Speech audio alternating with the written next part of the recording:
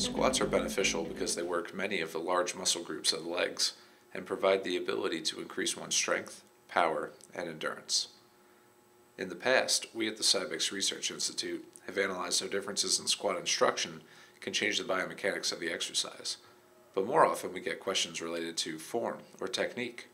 Specifically, how wide should the stance width be during the squat exercise? Are there any benefits to performing the exercise with a wide stance, sometimes called a plié squat? Typically, the bodyweight squat exercise is initiated with the exerciser's feet at approximately shoulder width apart. If one were to take a wider stance, what differences can they expect during the exercise? Let's take a closer look at the normal stance and wide stance squat, then attempt to determine when we might utilize either of these variations in a fitness program. This plot demonstrates the differences in hip extensor torque for one repetition of a normal squat in blue and a plié squat in red.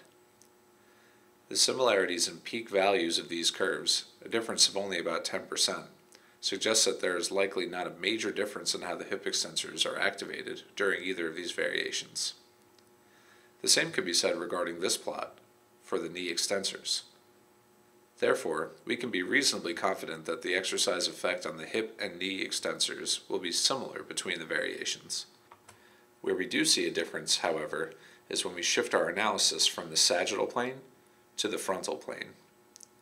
For example, we can see here that peak adductor torque at the hip is much greater when the exerciser assumes a wider stance.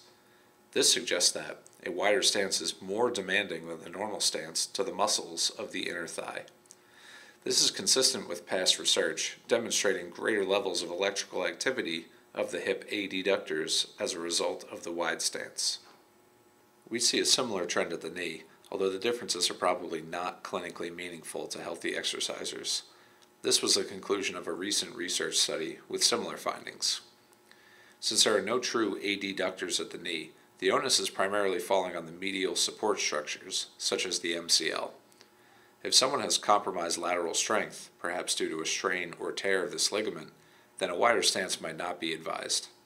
One final difference we see at the hip is in the transverse plane, where internal and external rotation occur.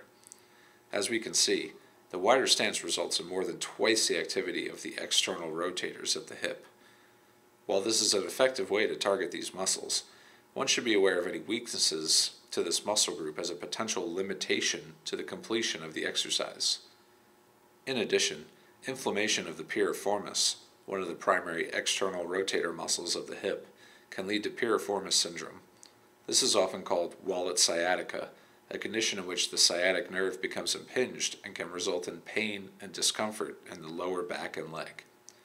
If someone experiences these symptoms, they may be able to relieve this pain by narrowing their stance, reducing the demand to this muscle group.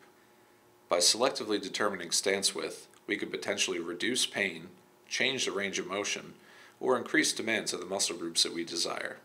Considering these types of analyses will help guide us in our own exercise choices or the prescription of exercises to others.